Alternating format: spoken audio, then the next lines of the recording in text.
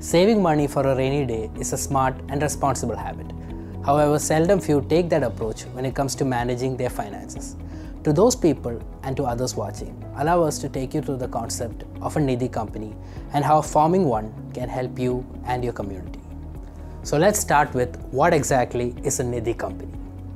It is a company classified as an NBFC, a non-banking financing company, and registered under Section 406 of the Companies Act 2013. The main business of such a company is to facilitate money lending between the co-members of the company. This way, the members or shareholders are encouraged to save money and invest them within the company as deposits. These deposits are then used by the company for its members to provide loans or advances and to acquire government-issued stocks, bonds, debentures, or securities. It is regulated by the Ministry of Corporate Affairs, while the RBI monitors all financial dealings. Now, before forming a Nidhi company, there are a few basic requirements. 1. A minimum of 7 members is required to start a Nidhi company, out of which 3 members must be the directors of the company. However, it should acquire a minimum of 200 members within 1 year of commencement. 2. A minimum of 5 lakh rupees is required as the equity share capital to start a Nidhi company. This entire amount has to be paid up. However, within 1 year of registration, the net owned funds should be 10 lakh rupees or more. This includes equity share capital and free reserves and excludes accumulated losses as well as intangible assets. 3. Unencumbered term deposits or unused term deposits must be 10% or higher of the outstanding deposits. 4. The ratio of net owned funds to deposits shouldn't be more than 1:20, where 10% of the total deposits are in a fixed deposit account of a nationalized bank. Now, to register a Nidhi company, the directors of the company are required to submit a few documents.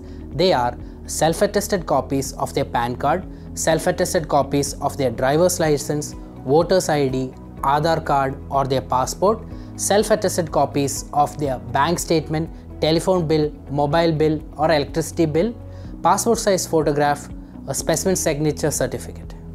The procedure to register a Nidhi company involves 2 main processes. The first is applying for a DSC or a digital signature certificate. A minimum of 3 directors must apply for a DSC, which is necessary to file the Nidhi company registration documents. It takes approximately 8 business days to complete this process. The next step involves applying for the company name. This happens after the directors apply for the DSC. They apply for the company name and then submit the rest of the incorporation documents. Altogether, this can take up to 14 business days depending on whether all the documents are in order. There are several advantages to starting a Nidhi company. For one, it is cheaper to borrow from. As a member, one can borrow money at a minimum rate relative to the rate at which banks lend money. A Nidhi company also encourages more savings.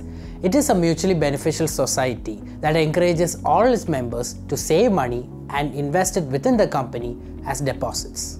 Finally, there are fewer complications in borrowing and lending money in a Nidhi company. This is because this service is exclusive to the members of these organizations. For this reason, borrowing and lending is more flexible and less complicated in a Nidhi company in comparison to other financial institutions.